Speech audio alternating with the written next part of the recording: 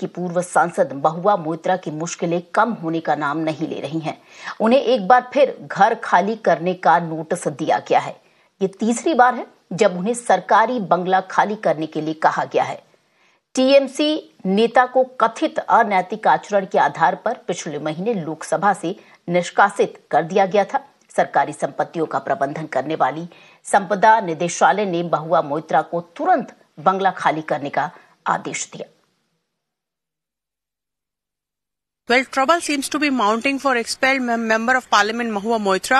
This is the notice that has been pasted on her 9B Telegraph Lane. This was the accommodation that the government has given to her when she was Member of Parliament. But ever since her expulsion, she has been served the notice to vacate the premises. She has been given a 1-month time which has expired. And in fact, after that, 2 notices has also been served to her.